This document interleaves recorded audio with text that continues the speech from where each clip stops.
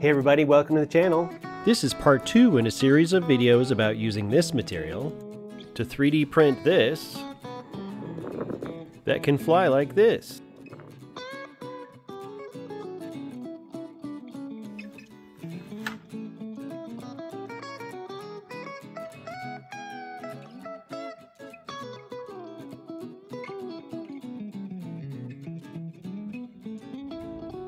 Thanks for watching. Please like and subscribe. And check out our website for this model and others, as well as printing configurations for different materials.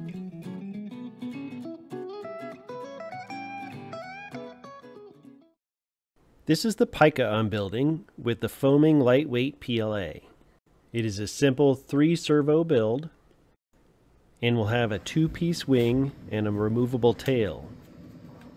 Easy to pack. In part 1, we printed all the parts and gathered all the pieces. So now I'm ready for assembly.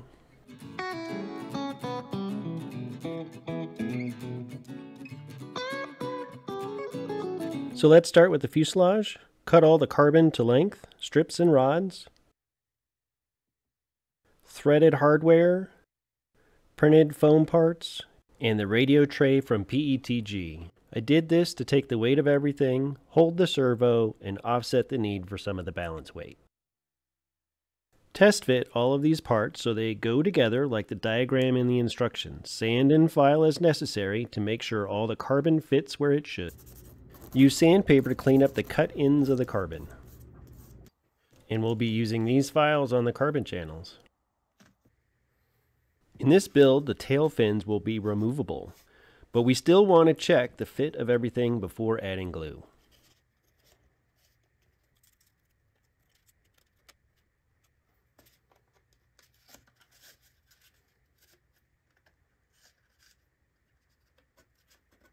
The carbon should go all the way through the tailpiece. File the channel if necessary. Once you're happy with the fit of the tail, remove the fins. The carbon should stick out about 16 millimeters. Glue the carbon in place, couple drops on each one. The glue will wick down the length. Set these aside and let them dry. Now we're going to get the wing saddle ready and install the T-nuts. Now's the time to use your tap and add the threads if you haven't done so already. Much harder to do once it's in the plane. Then add all 4 of them. Next we're going to test fit the longerons. Use a needle file to clean up any printing issues with the longeron channels. Put all the fuselage parts together. File and trim as necessary.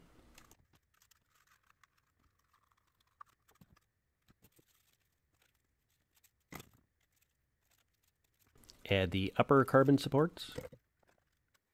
In case your fuselage parts don't fit together tightly, align everything and add a mark to help with assembly when you're gluing.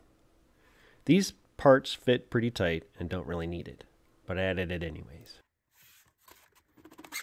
Remove the nose cone and the radio tray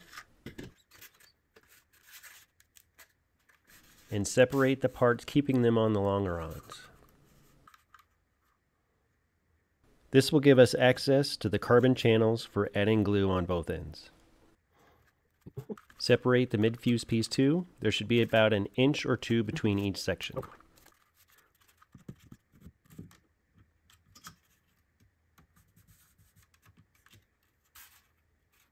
Grab each longeron and make sure it's fully seated in the tail.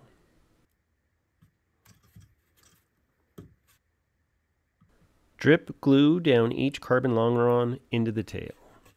Couple of drops each side. This will anchor the longerons. Slide the mid-fuse a little closer to the tail, but avoid the area on the longeron you drip glue on. Add glue all the way around the overlap, then push the parts together.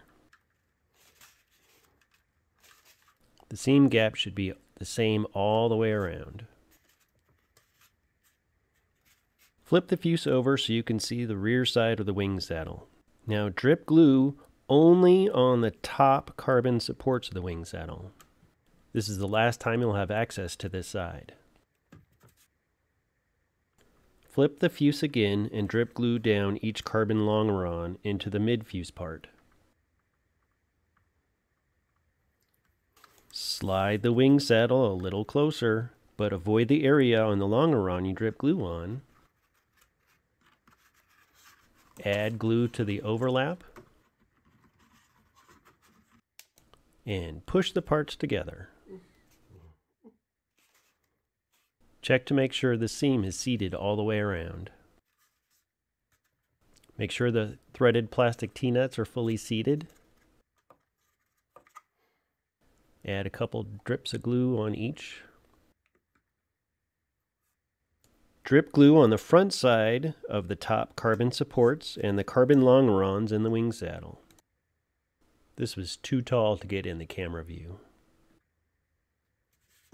Install the radio tray on the carbon longerons. The radio tray rear should line up with the front wing saddle overlap length. And the nose cone should easily fit over it. When you are happy with the radio tray's location, glue it in place. Glue on the carbon.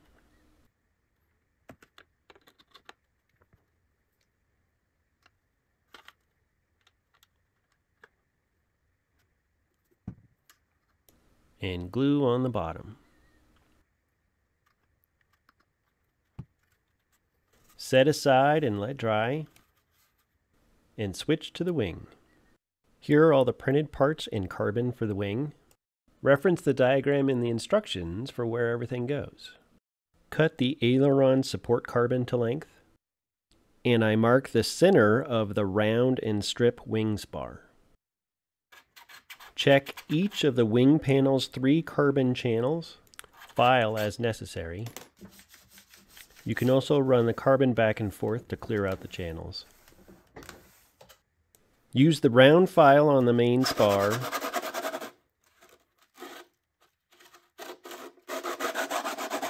This should be a slip fit. All of the wing panels should fit nicely together without any gaps. This being a 2-piece wing, going to build one side at a time. This is the left. Cut the 1x4 strip spar in half. Leave the 6mm round main spar full length. And I'm going to make the aileron and install the servo after gluing. Assemble the center, root, and mid-wing panels on the carbon.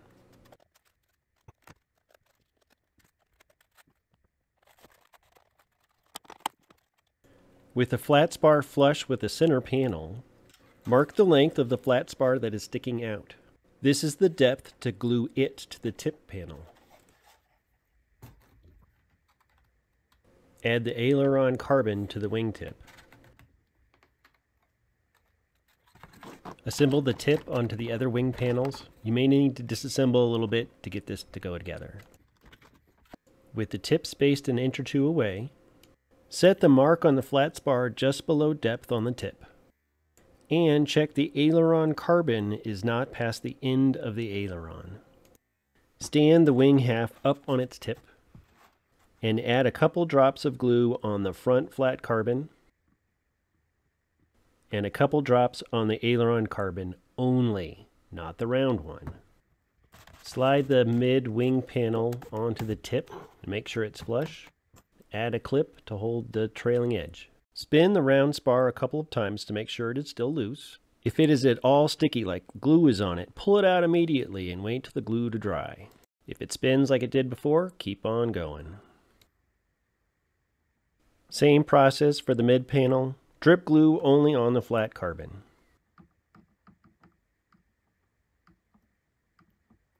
And don't get any glue near the round spar. And push the panels together so they're fully seated, no gap. Add a trailing edge clip if you want. Drip glue into the front flat carbon on the root panel at this point. Unfortunately, I don't have video of this because it was out of frame. Check the round carbon is loose and align the center panel. This is easiest for me standing on end, or in this case, the tip, so I can compress the center panel against the root panel while gluing it.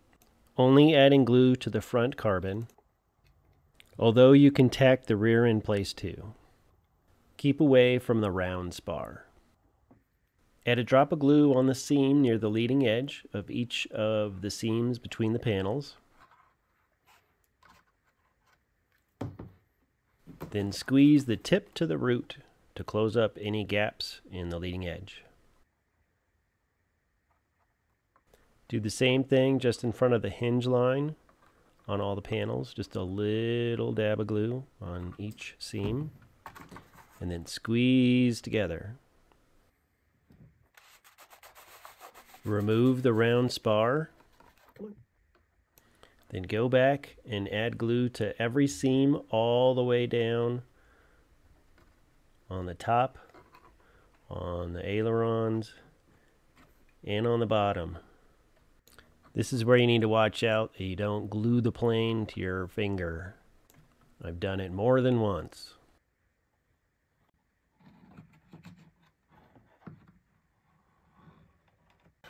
Wipe off any excess with some paper towel, top and bottom, and then remove the clips.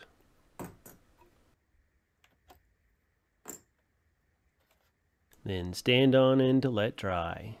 The other half builds the same way to make a complete wing.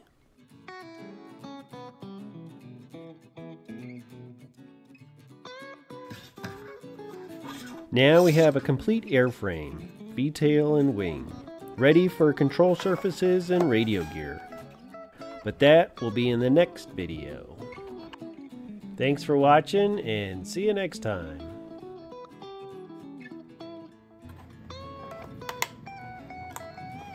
What? Oh my God!